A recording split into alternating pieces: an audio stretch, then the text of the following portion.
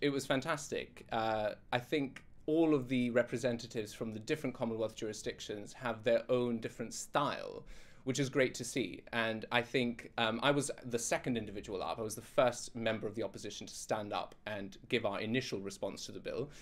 And so I tried to draw upon, I think, our British parliamentary heritage with quite a combative and uprising speech in order to try and rally support behind, making amendments to this bill. Can someone from the government side please tell me how they expect healthcare to be conducted on a 4-day working week?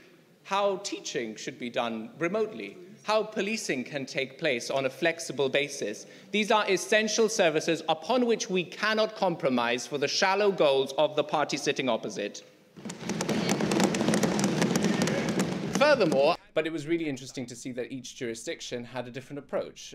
There were certainly, I think, the countries in South Asia, the Pakistani and Indian delegations, they were a bit more conciliatory, a bit more kind of gentle in their approach to seeking amendment, whereas anyone from the British Overseas Territories, they also had that highly combative, banging on the tables kind of approach to it.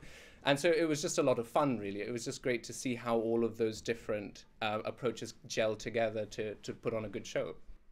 Well, you certainly seemed like you enjoyed it, but if the subject matter of the bill didn't interest you, what was it like to have this first experience of, really being in there in the thick of it?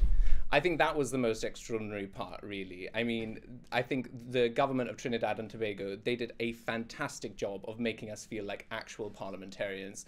I mean, I think I certainly was not deserving of the position in that chamber that I occupied, but they made us feel very official. They made us feel like we were in a position to meaningfully contribute to something. So even though the bill didn't kind of have much relevance to any of our lives, it was for a fictional jurisdiction, so it didn't even exist.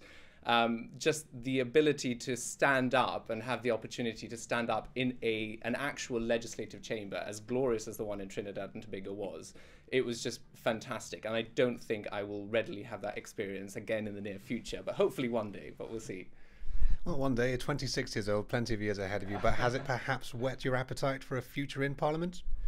I mean, I think certainly the call to public service at this point is quite strong, but I would distinguish going forward between, public service generally and parliamentary politics. So I think whereas for the first question on public service, I'm ready to answer in the affirmative, yes, definitely. I think for the second question, it remains to be seen whether I'll be able to get in there or not.